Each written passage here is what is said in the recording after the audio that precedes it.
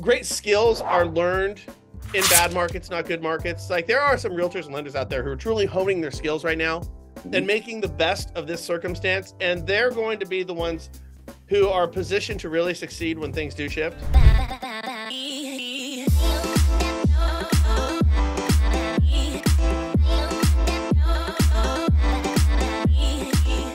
The management and transparency is what's very important. So once you submit a referral, you're going to have your own Home Advantage account, and it's going to tell you where everything sits. So if you have 10 referrals that you've sent into the network, it's going to give you all 10 referrals. It's going to tell you every milestone that that client is sitting in, whether they're touring homes, whether they're in escrow. And you now can manage through the Home Advantage application as far as what your pipeline looks like for the referrals that you've sent. And so it's pretty sophisticated, and it's all click of a button, guys. Wishy-washy answer. Well, hello there, Lab Coat folks. Myself, Shawn Kerley, with the one and only Brian Stevens with National Real Estate Post / Mortgage Shots. We're going to talk to you about what's going on in the current mortgage market as of right now. And again, like I always say, go to your app store, download an NREP, National Real Estate Post, your mobile app for your cell phone electronic device, and you get to watch Brian and his team come out with some really, really good content each and every day. But first things first, we had the president sign a 45-day continuance so the government would not shut down as of 12 o'clock this morning. So we kicked the can another month and a half. We haven't seen a shutdown, a government shutdown since 2019.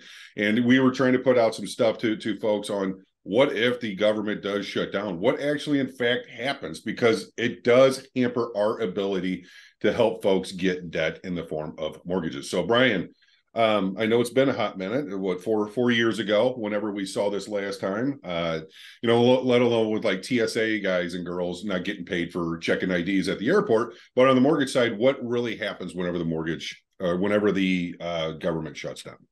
Well, what I heard is if we have a shutdown, that it could trigger a recession, which kind of looks inevitable at this point. Yeah. So it would hasten the inevitable. And I think that sounds like a pretty good idea to me. If we're going to have it, my God, could we have gotten this over with last year? So let's hasten the inevitable, because as every professional rate prognosticator out there is telling you, rates will come down when we have a recession. Brilliant. My God, I can't believe somebody came up with that. Yes. Well, let me tell you, if we have a bad economy, rates are going to come down. Yeah, rates are going to come down if we have a recession. A recession is inevitable. A shutdown would get us closer to lower interest rates, which would help out housing. And I say, shut the government down. It's all theater, dude. It is all theater out there for your amusement and for my amusement, and to keep us from looking at the reality of the situation, which is everything is foobarred right now. Yes. Okay? Now, hold on a second. If you shut the government down, my God, some people who depend on those paychecks aren't going to get paid. Well, take a look at the real estate and lending community and what you've done to us. There's a whole bunch of people in our community who aren't getting paid right now because of your actions. I say, F it. You too. Right? How many realtors and lenders are out there right now aren't getting deals closed, moving 25% of the United States GDP because we foobarred this thing so bad? I say, screw it. If government employees don't get paid, screw them. Oh, well, it's going to. The rating agencies are going to downgrade the U.S. dollar and global economy. Well, guess what? You've been downgrading my credit. You've been downgrading a whole bunch of realtors' credit. You've been downgrading a bunch of lenders' credits. I say, F it. Let's downgrade everybody's credit, because that's what everyone deserves right now. Your actions, which are too reprehensible and difficult for you to deal with on a federal level, seems to be the status quo for real estate and lending. So I say, if you're going to shut down lending in real estate, which you've effectively done, shut the whole thing down. Let's get lower interest rates. I thought we were going to go a different route, like, you know, no USDA funding because they're furloughed. Can't get shut it down. At this point, seriously, like the whole industry is like such a laughable mess right now, a ridiculous, laughable mess. Right? Let's take your USDA deals right now. Great, who's doing those deals? Do you know a study just came out that said 99% of people in this country cannot afford the average priced home? What does it matter if we have USDA or not? It doesn't even matter anymore. You can't use it. If I can't afford the price of the ticket to go in and see Taylor Swift, I don't give a shit what song she's playing. That's what they've done to that's what they've done to the housing industry right now. Well, I mean, my God, look at these loan level price adjustments with Fannie Mae and Freddie. This is unbelievable what they've done. We're going to make it easy for people with bad credit to go ahead and get mortgages. They can't afford a mortgage. Who cares? Give them 100,000 basis point improvement with a 620 credit score. They're not buying a house. Nobody's going to do a 620 credit score deal right now on a Fannie Freddie or a Ginnie deal where your average credit score is 754. Yeah. So it's all theater, dude. Shut it down, man. Shut the whole thing down. That's what I say. Brian coming hot on those beautiful Monday mornings. Why not? I mean, like, do you really want more of the status quo? Do you want more of the status quo? No, but this just reminds me of the meme of like the dumpster on fire and the guy's like, everything's fine. Everything's fine. I'm telling you right now, Sarah, every time that we come up against our budget crunch, we do this every time. This is every time. It's a last minute, whoo, we got the budget, like every single time. And do you want to know what type of pork they're throwing into this thing at the last minute? Like, the reason we have all this theater is this is when they fund a bunch of crap that makes no sense to anybody. It makes itself into all of these bills, stuff that me and you would find reprehensible on a whole bunch of levels. Yeah. I mean, for me, I'm sick of this theater. I've watched it for the past 30 years. I don't know what happens when we shut the government down for 6 weeks or 2 months or 3 months. I say we shut them down. Let's do it. Yeah, they shut down real estate and lending with their actions, with their policies. They've effectively destroyed real estate and lending in this country. So I say what's good for the goose is good for the gander. And it's an interesting time with next year being an election year. I didn't even look this up to see how many times that we've been in a recession during an election year, because normally it's the rosy picture that people are painting so they keep their jobs. So it'll be interesting for sure if if and when this all does come to a head, because it will. But hey, I just filled up my truck with gas. Do you want to know what I paid per gallon? Well, you're in California, and that's a whole different animal. You guys are. Do you want to know what I paid? $230. Well, it was $7 a gallon. Oh, let's go $7 a gallon. 168. 7, not 6.95. Not it's like down. 6.99 and 9/10. Yeah, that's quite expensive. So what was the total cost? I put $140 in, and it didn't fill it up. So here in Missouri, I think I paid $367 this morning, and I was still upset. So I sympathize for you out on that beautiful state. But you guys have amazing weather, amazing views, so there you go. And all we can do is laugh about it, Brian. All we can do is laugh. Listen, this whole thing is laughable to me. You know why? Because we've been, for a lot of us, we've been here before. We've talked about this. 2008 was a whole set of different circumstances. But like understanding how to get through in a market where everybody struggles, like I got that in my DNA. Mm-hmm. And a lot of people do. And a lot of people will figure out what the rules of engagement are. They're different than in a good market. Great skills are learned in bad markets, not good markets. Like, there are some realtors and lenders out there who are truly honing their skills right now and making the best of this circumstance. And they're going to be the ones who are positioned to really succeed when things do shift. And it could be 2 months, it could be 10 months. Like I said, let's have this recession. I'm ready for it. Yeah. So, when that happens and rates come down, then yeah. Oh, by the way, when rates come down, okay. So like, let's say rates go down by, what did Barry say? Well, he thinks, well, we're going to get into that. Yeah. So what did he say? What did he say? Where are they coming down to? Well, he didn't. They were talking about the 10-year treasury coming from where like 4.7 something down to the mid threes, maybe high twos. So that would equate to the rate should be in the fives. Okay. All right. Let's fives. Okay. Let's say they're threes. Ooh. Let's say rates are twos.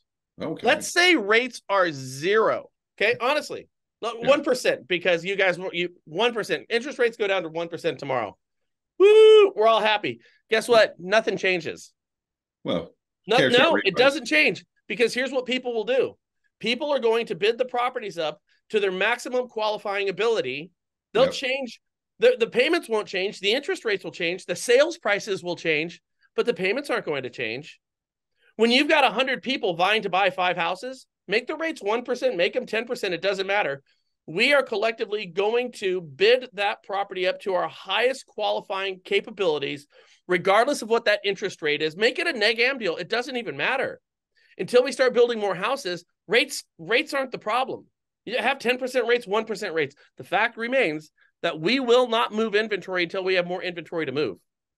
Yeah, so let's recap that. You said Barry Habib with MBS Highway. Him and his team are reporting the next, within the next calendar year that that the 10-year Treasury, which interest rates go up and down with, should be starting to come down to 3.7. If the recession hits, should go down to mid twos. Whenever rates were in the twos in 2021, it was the 10-year Treasury was actually under 1. So it's not like we're going to get way back to where it was, but it should help out. But you're 100% correct that, okay, now my affordability comes back.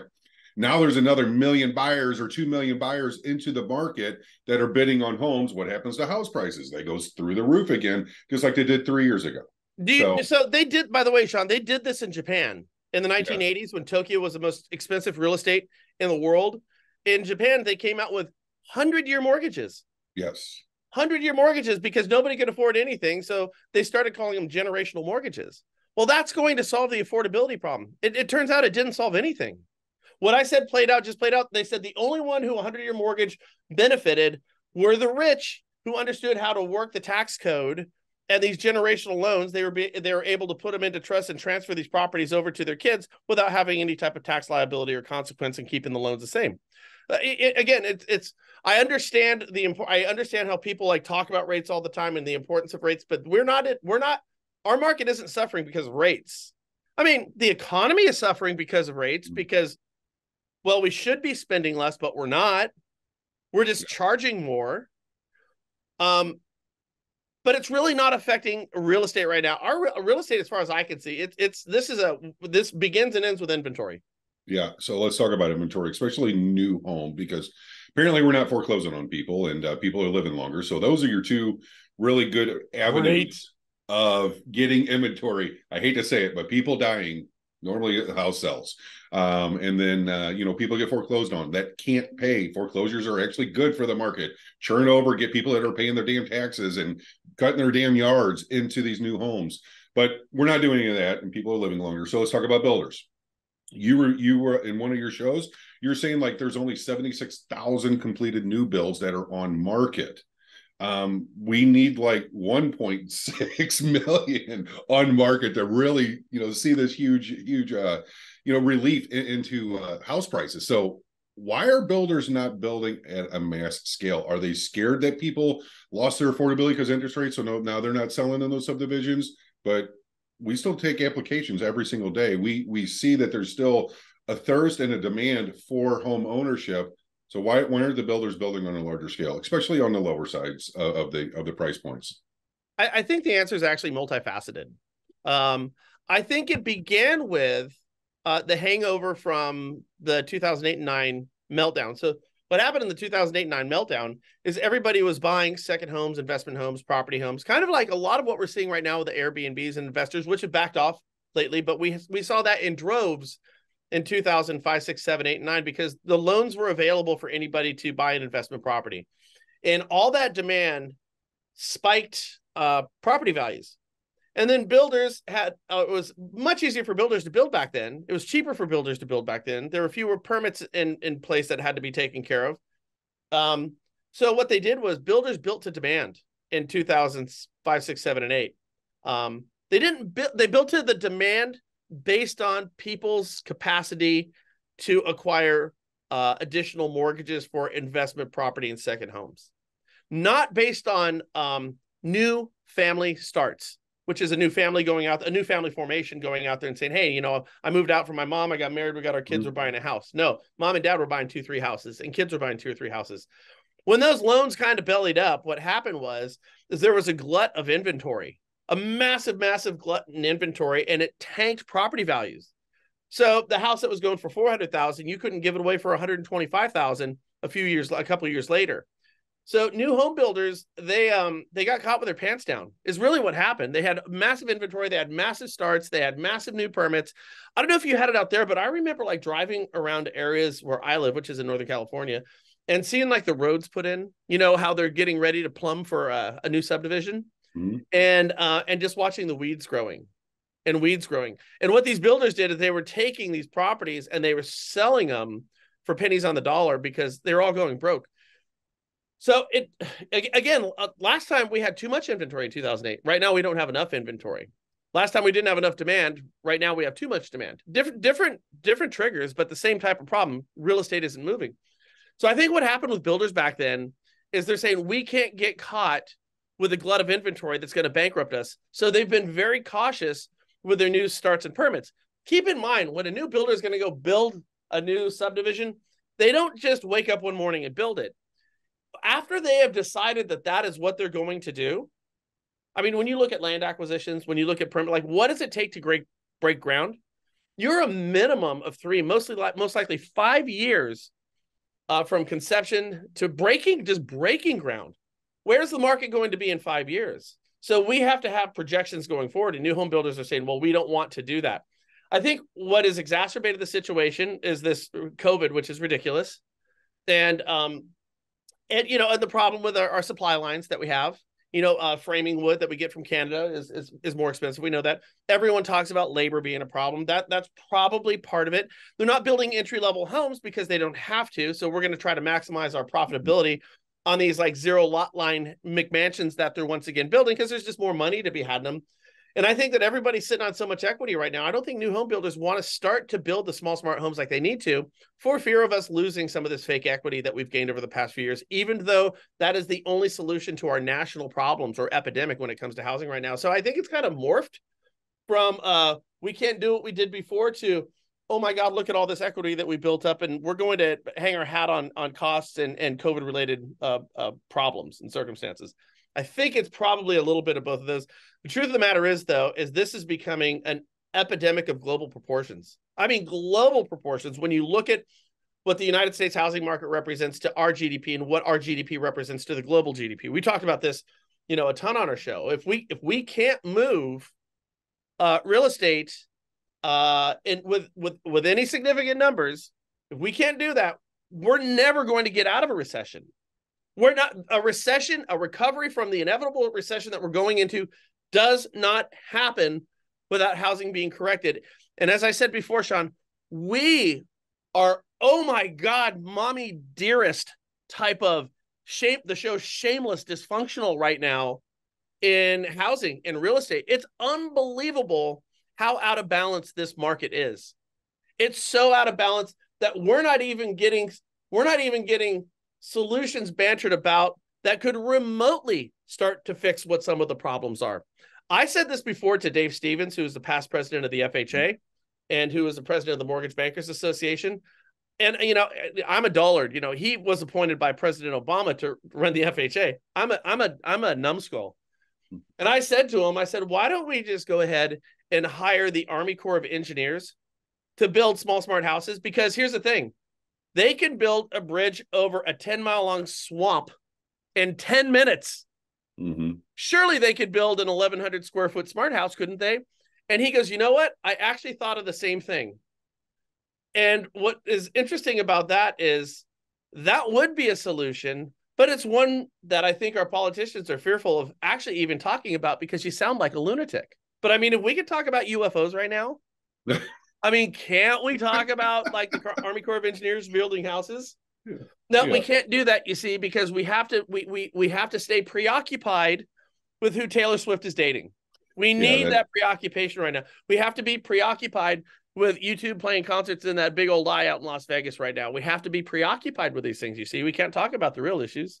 Yeah, I was going to say, all I see on some of these feeds is Taylor Swift showing up to a football game and a UFO being sighted over somewhere else. I'm ready for the invasion. Come on. Yeah. Alien invasion? I'm ready.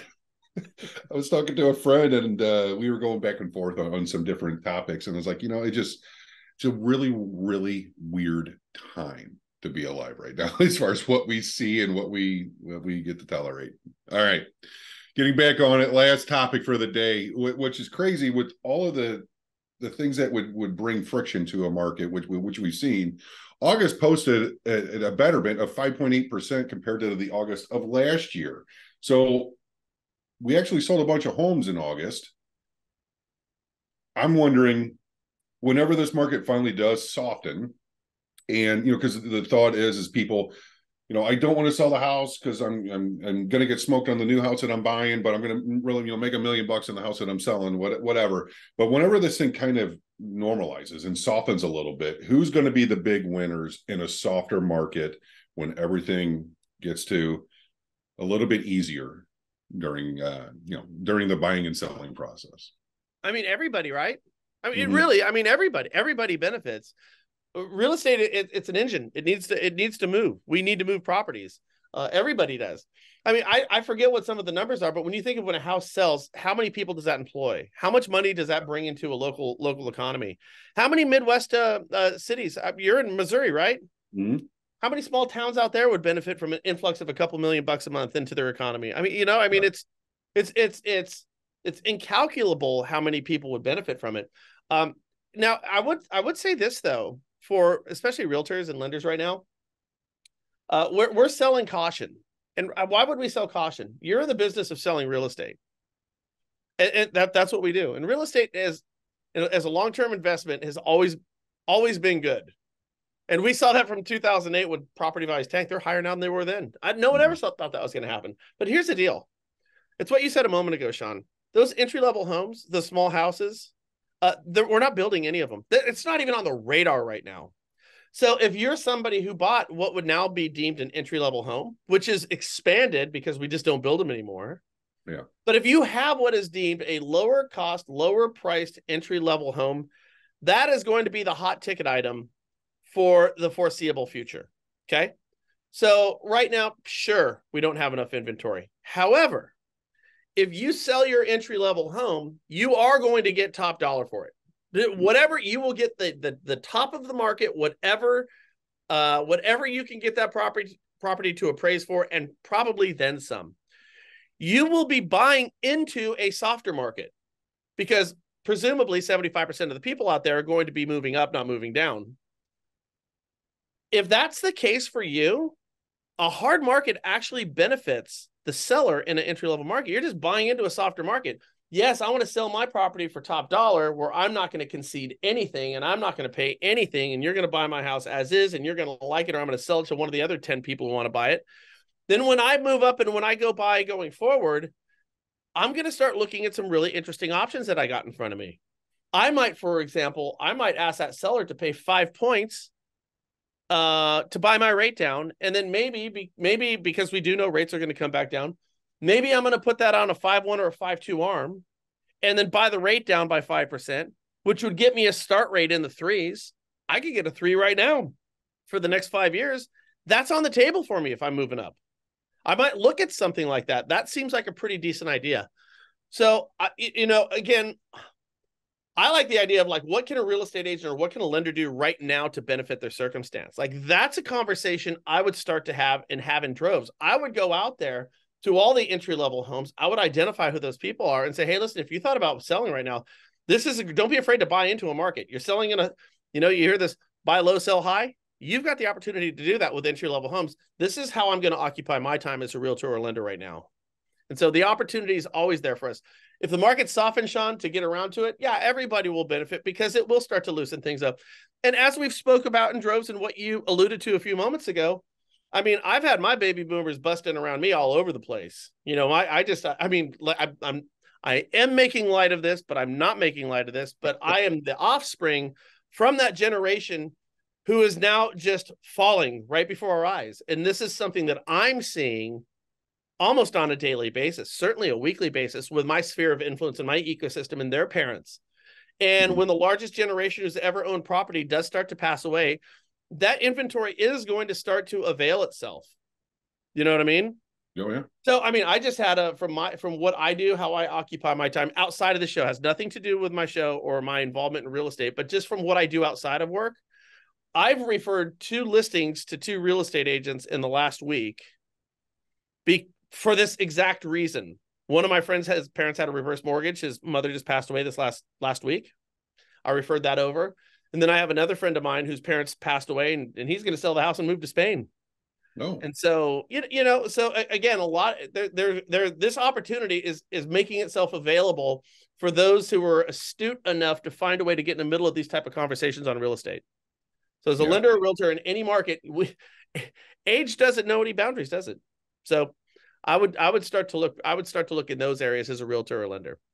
Yeah, the industry, real estate agent or lender, we're very adaptive, and the ones that want to hustle can always find a way of being able to be of service and to still navigate through, because what we experienced in 08, every time Dick and Harry owned a broker shop, and there was lenders everywhere, and then whenever we went through all of that with licensing and everything, it kind of expunged a lot of people out of the business. And whenever things flipped, everyone had much more, the market share, just everyone started popping. And we're coming up on renewal time again this year. There was a huge drop off last year.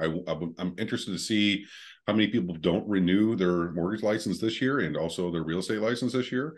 And onward and upward for the folks that made it through. Let me ask you a question. Yeah. So there's over 3 million licensed real estate agents out there. Now, we know that they don't all practice real estate, and we know that they're not all realtors. Not realtors, but realtors. Oh, don't say the A. Don't say the A. Realtors deal with it. Realtors. We know that. I don't know why you're so proud of that. NAR's been selling you guys down the river for a decade now. But, okay, let me ask you this. I mean this too. So let's just chop it down. There's 2 million licensed real estate agents. That would include the realtors. If 1 million were to quit tomorrow, what would happen? 1 million? I mean, it's probably the millionaire doing a damn thing anyway. I don't know. You want to know what happened? What? Service would improve. It would or would not? It would. Oh, 100%. Yes. You get the non-players out of it, and you get the people that actually know what the hell they're doing. They do it more than one transaction a year. Yeah, for sure. Okay. If 1.6 million realtors quit, what would happen? I would think that it would even improve even further. Isn't that scary? But no, we're not joking here. Well, you know what did we say? It's the top 2% of real estate agents do 75% of all business. It's the 80-20 rule. It's crazy. Yeah. We not only would it be a good thing, and that by the way, that's a sad commentary on an industry, because for the great real estate agents out there, and I know a ton of them, like one of the real estate agents who I just referred over to my friend whose parents just passed away, he's calling me for advice on a daily basis. He's got a whole bunch of stuff to untie, as far as trusts, as far as accounts, as far as crap in the house, as far as that reverse mortgage. This is going to be a full-time job for somebody for the next 4 months. And he's leaning on me right now. I don't have the bandwidth to do it. I got a great real estate agent who's going to work with him and figure all of this stuff out. It's going to be months before she lists this place. She's going to get paid handsomely. The house is going to sell for close to $1 million. But this is going to be a 6-month job for her. So there's great realtors out there. But for those great real estate agents like the one I was just speaking of, it's the other 1.6 million real estate agents out there are really soiling your reputation by not doing a great job, by not knowing how to fill out a contract, by not knowing how to negotiate a transaction, by being too eager to list a property, too eager to sell a property, and not putting your client's needs first, even though I know you're held to a higher standard of ethics because you took a Scantron test. I get that. I'm just saying, a sociopath. Ted Bundy could have passed that Scantron test. He could have passed it. He would have figured it out. But that doesn't mean he's got the higher standard of ethics. No, it doesn't. But what I'm saying is that the industry will benefit from what's taking place right now. Sure. With these renewals coming up, Shawn, the only thing that I can hope for, and this is because I love real estate and I live real estate, and it matters to me reputationally how we come across. Let's have the forest fire for a little while. I think we kind of need it. It's going to hurt, but darn it, there's going to be a lot of great growth and offspring and opportunity that comes out of this. Yeah, and I think we're knee deep in the forest fire. The